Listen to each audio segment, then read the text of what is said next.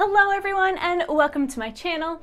I'm Shannon Makes, professional athlete and performer by night, casual costumer by day, and today I'll be covering some of my tips and tricks for making shoe covers such as spats or gaiters. While I am relatively new to historical costuming, I have been making trapeze boots for nearly a decade, and much of this experience transfers over quite neatly to the making of gaiters. The goal of this video is not to show you how to make one specific style of shoe cover, but rather to give you some general tips and tricks that can then be applied in a variety of situations.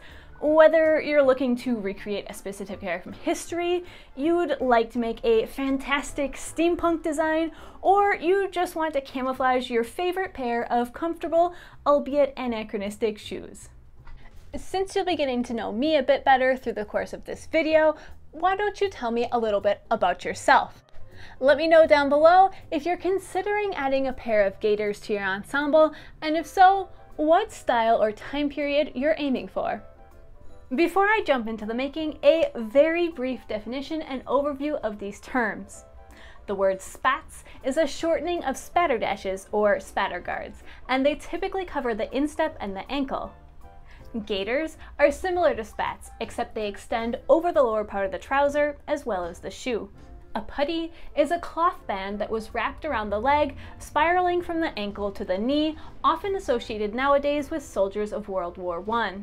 I will not actually be covering puttees in this video, but soldiers in both World Wars did sometimes wear gaiters, also called leggings, in part because it allowed for armies to conserve leather by being able to create low-cut boots while still keeping debris, snow, and mud out of soldiers' shoes. And that is essentially the original goal of all these garments, to protect the shoe and sock from mud or rain. But they quickly became a fashion accessory and a feature of stylish dress up until roughly the 1920s, when they fell out of fashion.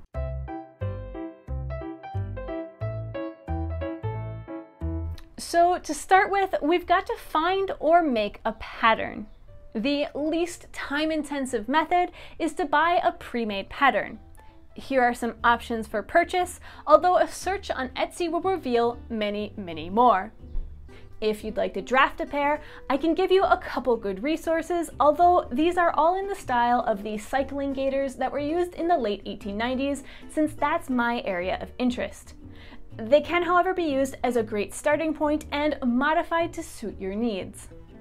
This one is from the Standard Work on Cutting Ladies Tailor-Made Garments from 1901.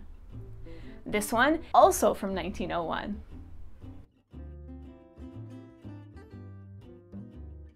I won't go into detail on any one drafting system, as that would defeat the multi-purpose tone of this video, but if you'd like a step-by-step walkthrough of how to draft a pair yourself, be sure to let me know in the comments.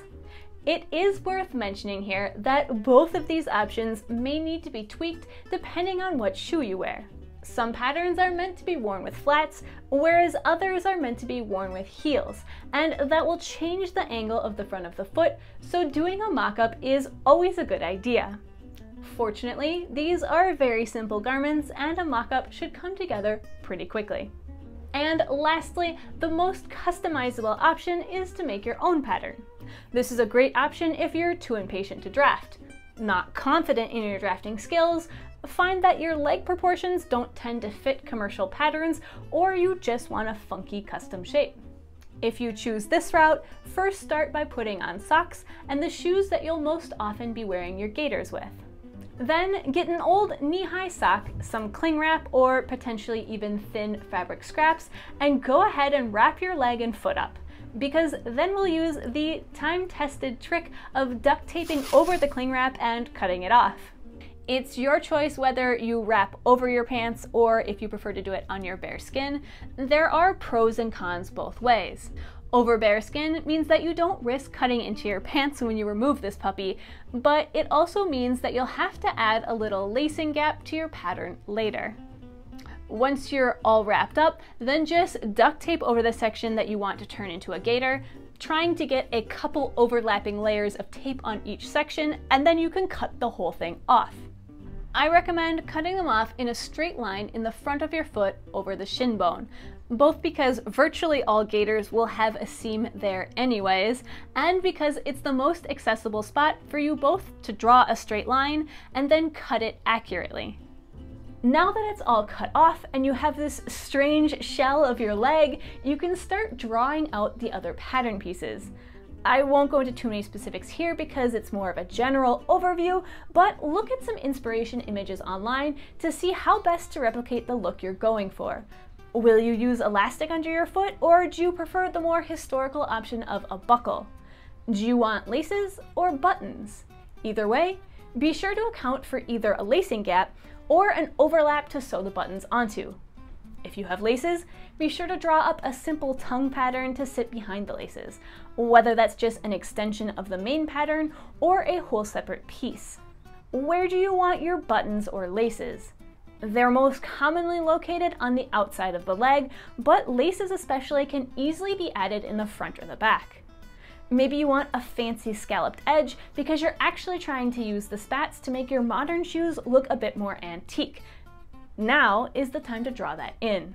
Consider your main design elements and then be sure to add them all in. Don't forget facings, planning how the various facings might interact, and how you plan to finish any raw edges. I'll touch more on this in construction tips. It is at this stage that I recommend a mock-up, although I'm not going to be sitting over your shoulder watching you, so this comes down to personal preference and how confident you are in the process. If you've made a custom pattern and you're comfortable hopping right into it, go ahead. If you're nervous about the process or the fit, making a mock-up will help to ease some of these concerns.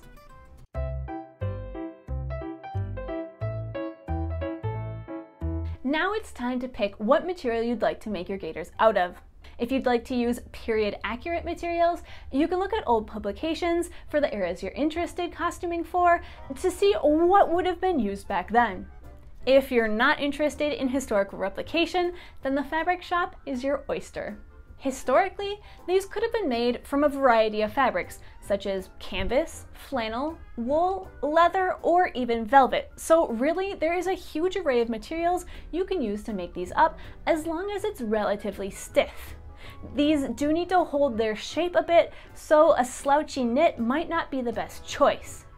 If you have a fabric you're absolutely in love with, however, and it's not quite stiff enough, you can fortunately back it with a stiffer fabric or some interfacing to help it hold its shape. Speaking of lining, historically speaking, there doesn't seem to be a hard and fast rule about whether these were lined or not. Although if you're costuming for a very specific circumstance, this might not be true. All of the examples of army leggings that I found, for example, seem to be made from a single layer of canvas. The decision to line seems to come down to whether the fabric needed extra support, as mentioned earlier, or potentially for added warmth, and it's up to you whether you'd like to line your gaiters or not. For me personally, I like to line mine because I think it gives a cleaner finish, and in my case, because it helps prevent the leather from stretching out over time. Don't forget, you'll need other notions as well. Besides the main fabric and potentially a lining fabric, you'll need matching thread and the closures of your choice, whether that's buttons or laces, along with either grommets or speed lacing hooks.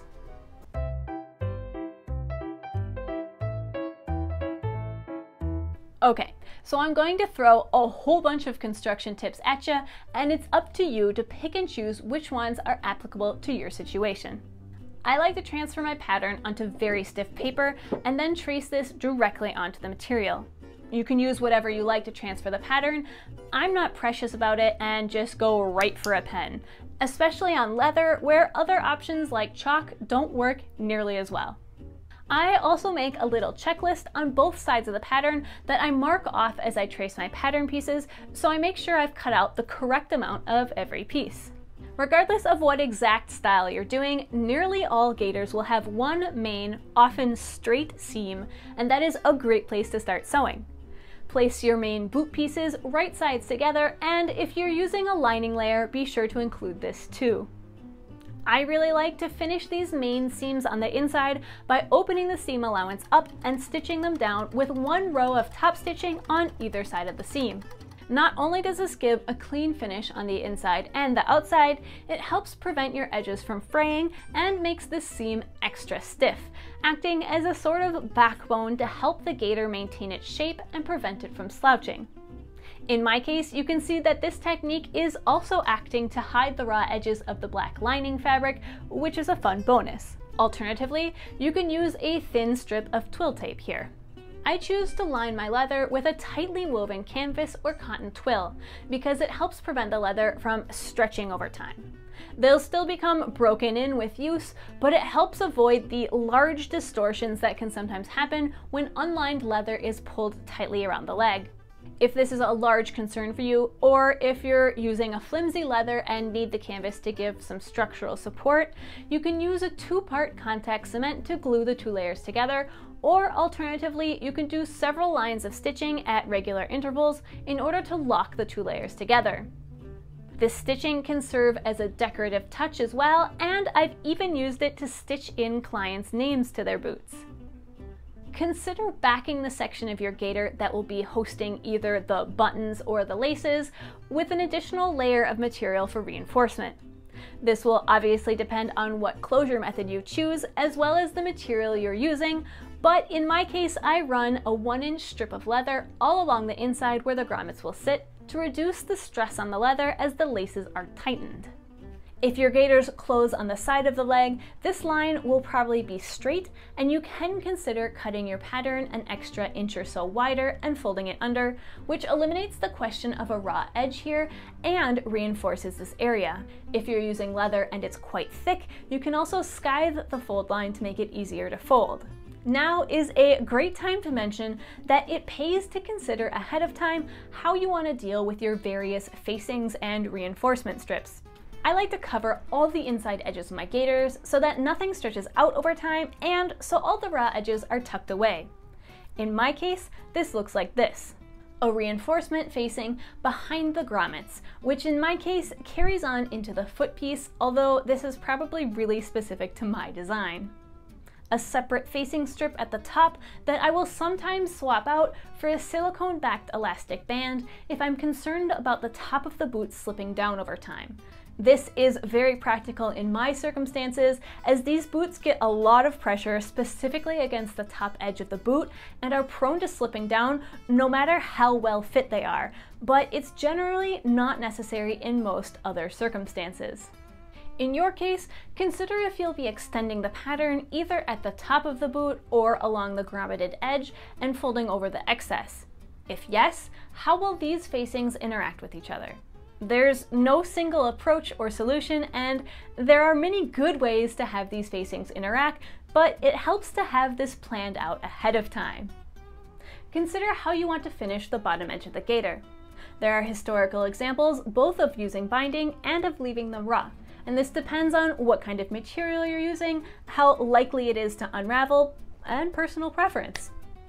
If you bind it, add that to your list of materials, and consider if you want to bind all of the edges or only some, and how that will potentially interact with those facings.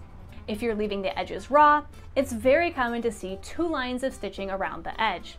I'd recommend one roughly 1/8 of an inch away from the edge, and a second one 1/4 of an inch in. These stitches look pretty, but they also act as stay stitches, helping to prevent both unraveling and stretching out of the gaiter. For extra reinforcement, consider using these stitches to attach a twill tape along the inside edge. I'm not above using spray adhesive or occasionally staples to help temporarily hold leather pieces together while I stitch them down. If you're thinking about staples, use them sparingly and make sure to test this out on a scrap of leather first to see how much it mars the surface. Some leathers are very forgiving and the tiny hole will be virtually invisible, but that's not always the case, so be sure to check. If you're using grommets or lacing hooks, know ahead of time which lacing method you'll be using and plan your holes accordingly, because different lacing patterns will require either parallel grommets or offset ones, much like corsets versus stays, and you should plan this out ahead of time. I like to use a hole punch directly on my pattern pieces, which I then trace directly onto my gaiters. And in my case, I space my holes out roughly 1 inch apart, except the two at the very top, which get spaced a bit closer together for extra cinching power. The same technique can be used to mark out buttons and buttonholes if desired. In both cases, you want to make sure to keep the holes from straying too close to the edge of the panel, as this will increase the likelihood that they'll tear out. When it comes to actually setting the grommets, I swear by the 2-part 00 grommets by C.S. Osborne, because their flange is a little bit longer than average, which means it easily pierces through 2 layers of leather with plenty of extra to fold over on the back side and secure the 2 parts together. The only downside is that their color selection is limited, so if you're working with thinner materials, another brand might be a better option if you want, say, hot pink grommets. But no matter what, I would recommend the 2-part grommets, as they are infinitely more durable than the 1-piece ones. If you're using speed lacing hooks, I've heard good things about the vendor Ohio Travel Bag, although they only sell bulk and wholesale. I've never used these hooks personally though, so I can't give you any tips on application. And if you want to go with buttons, I'd still recommend spacing them roughly 1 inch to 1.5 inches apart, and just to do a few tester buttonholes on a swatch of material that is the exact same as the final gaiter. If that means you have to sew a couple layers of leather together just for a test sample, do it. It's better to work out any kinks or machine adjustments on a little swatch than on your final pieces. I always add the elastic as the very last step, because the rest of the gaiter will be easiest to work on if it can lay flat, and as soon as you sew the elastic on, the boot will kind of curl up. If you're using a leather strap and a buckle, this is less of an issue. Also consider how you want to treat the raw edge of the elastic so it doesn't unravel. A few rows of zigzag stitches would do the job, or you can cover it with some twill tape. If you're working with leather straps, this is much less of a concern.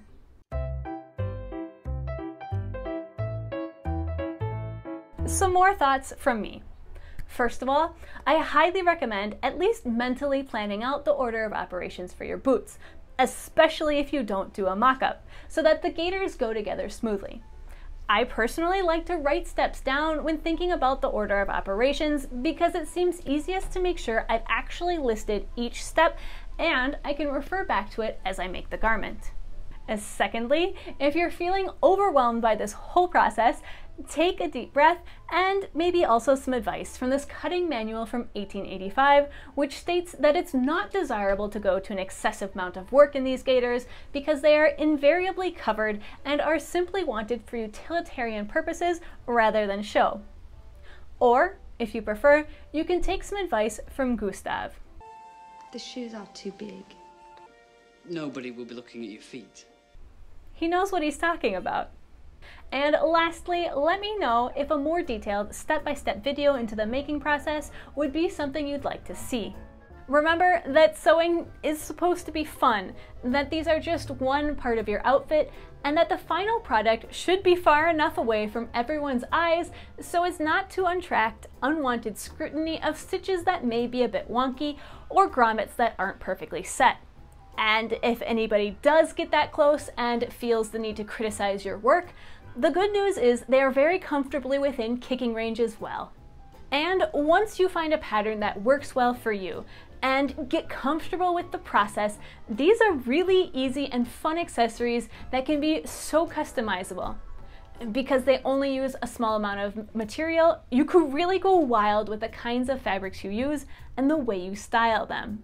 I also want to mention that if you happen to be in North Carolina, Rachel of Le Bricoleuse teaches a graduate level costume accessory class at the UNC Chapel Hill with an entire unit about spats and gaiters, both the historical garment, but also how they can be used as foundational garment structures for other costume effects.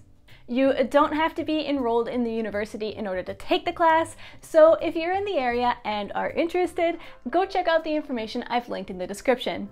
She'll also be producing some gaiter-related content later on in the fall, so pop on over to her channel and subscribe to follow along with that. So that'll just about do it for me. If you enjoyed the video, give it a thumbs up and be sure to subscribe to my channel to follow along as I continue to make my first historical costume, a late 1890s historical Hogwarts from an IKEA couch. If you are here as part of this year's costume symposium, the link for the badge is in the description, as well as my social media links and CoSy account, where you can go purchase a Tailor's ham and sausage for the sewist in your life with a good sense of humor. Here is my circus in a corset video, where you can learn a little bit more about sports corsets and get a glimpse into my actual job. And YouTube thinks you'll like this video. Thanks for watching, and I hope to see you in my next video. Bye!